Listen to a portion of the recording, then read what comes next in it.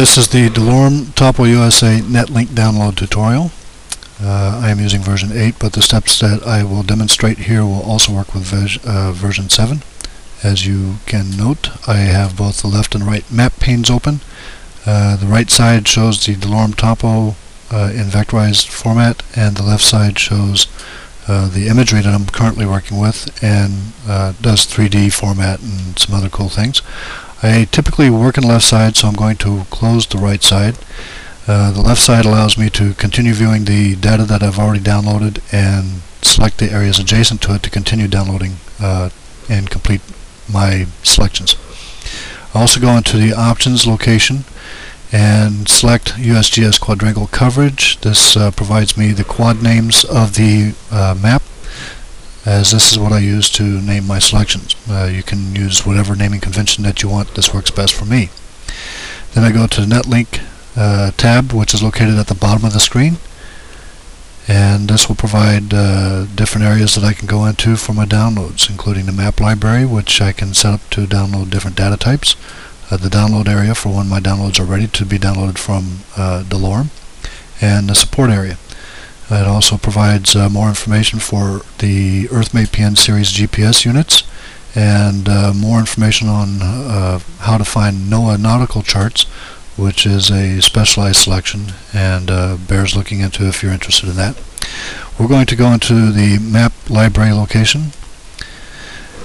NetLink communicates with DeLorme to update the available data types that are available for the $30 per year subscription fee.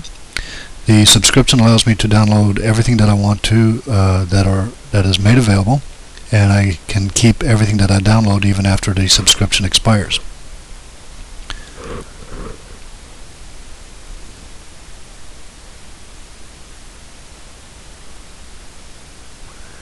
And this is taking just a little longer.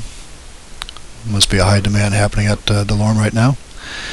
Now, before I start showing the different data types that are available, if you'll notice in the blue area, for the data type that I do have available, it indicates to you that your zoom level must be 11 or greater, which means 11, 12, 13, so on.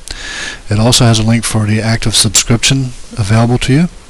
I'm not going to click on that because that'll provide my subscription number and provide for ways to download it without paying for it.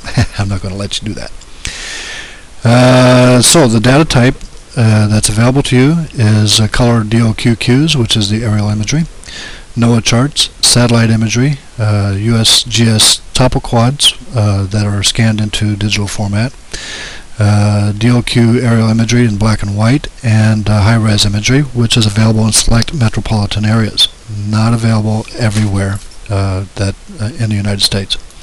Delivery method can be by DVD or downloads. DVD is going to be at extra cost, so I'm selecting the download, and I'm going to click on the select, and you'll notice I'm still at zoom level 9. I'm doing this on purpose for demonstration. If I click on the map at a zoom level higher than zoom level 11, it's going to pop up and let me know that I'm still not zoomed in correctly and would I like to zoom to the correct level. I'm going to say yes. The blue area has changed to show you what has been selected so far and how long the download time will be in an estimated high bandwidth level. I'm going to adjust the map so I can see some adjacent area of the color aerials I already have in place, and I can choose by grid, single click, or I can just drag and select massive amounts of grids.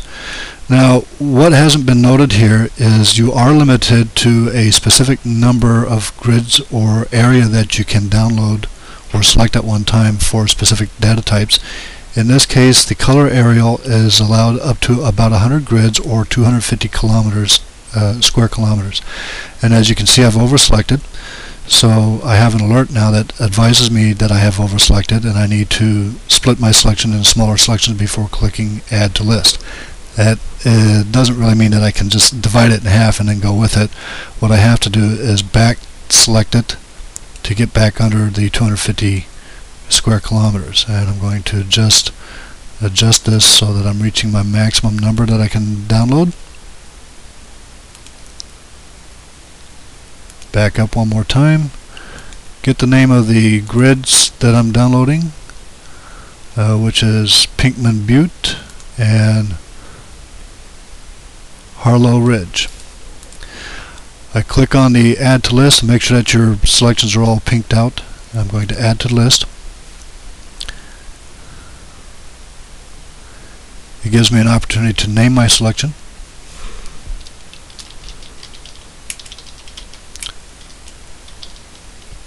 Oops.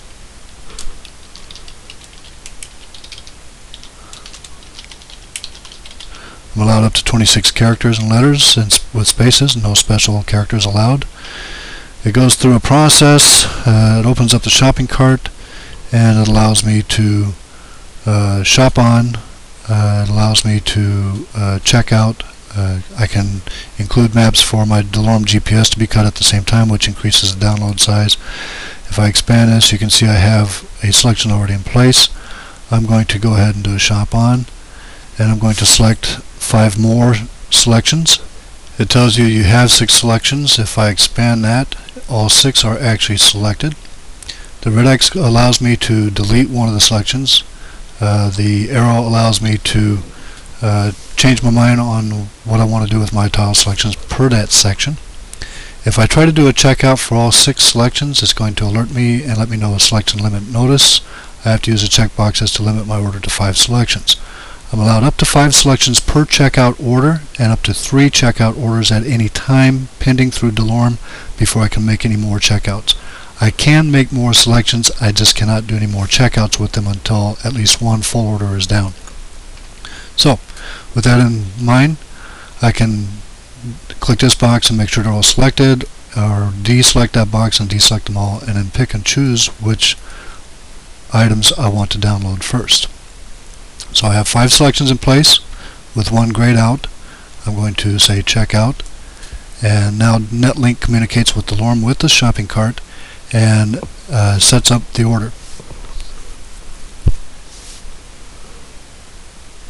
It checks to make sure that I don't have any pending orders in place exceeding my 3 orders total. Once I have that confirmation, I go ahead and submit the order and then close the window, and then I can continue making more selections if I want to. I've already selected the downloads button, and the 5 downloads are in progress, but what that really means is that the order is in progress and not yet ready for download. So as you can see, they're still grayed out. There's nothing available yet for download, so I can't select the boxes and tell it to go. Okay, in your data section, you'll notice I have 5 downloads, and they are now ready to download, as you can tell by the bolded and the size, and the checkbox are ready to check. I can select them all, and they will download sequentially. They will not download together. It will give me the total download size of all the files combined.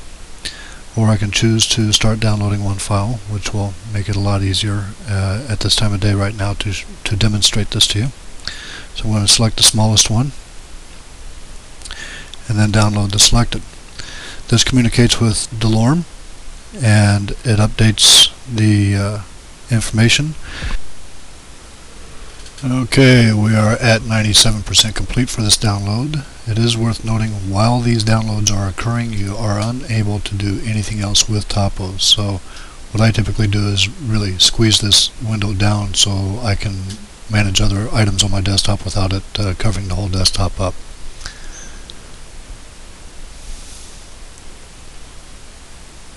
I also typically time these downloads to happen overnight, so it doesn't bother me that much anyway. But if I do this during the day, that's what I do. We're at 99% now. And once it completes 100%, it finalizes the file and refreshes the screen and shows you the selection that it currently downloaded. So if you had more downloads, it'll actually zoom out and show you the downloaded area.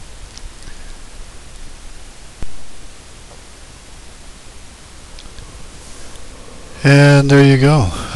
It shows a beautiful display there of the downloaded area, and this completes the tutorial.